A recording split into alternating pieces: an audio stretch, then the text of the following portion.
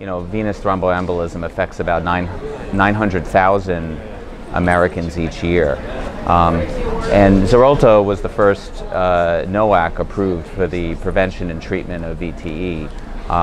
But actually there is limited information about how the NOACs perform in everyday real-world practice.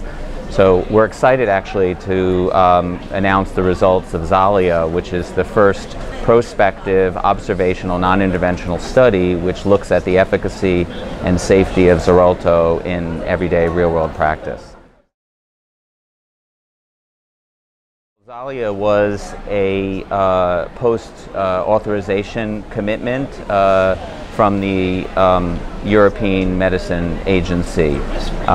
We were hoping to look at the efficacy, safety in the real-world practice. So this was a very large 5,000 patient observational study that was performed in 21 countries, looking at the efficacy, safety of Xarelto compared to standard of care.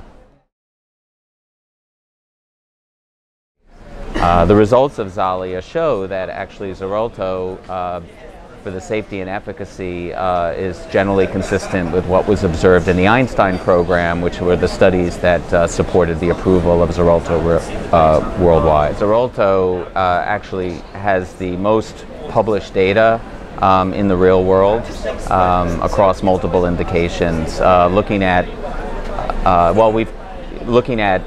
both efficacy, safety, and adherence.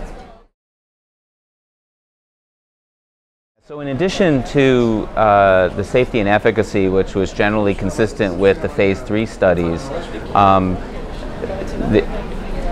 the study also looked at healthcare utilization and actually found that looking at the length of stay, the length of time that patients were hospitalized, and found that on average patients on Xarelto were hospitalized 5 days versus 7.7 days in patients on standard of care, which usually involved low molecular weight heparin and warfarin treatment.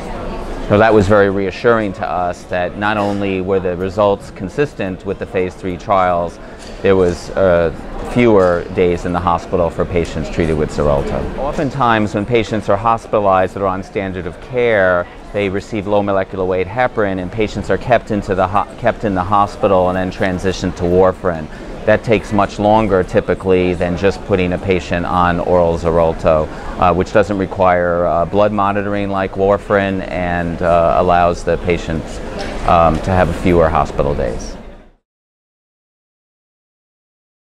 So this study, as I mentioned, was conducted in 21 countries throughout the world.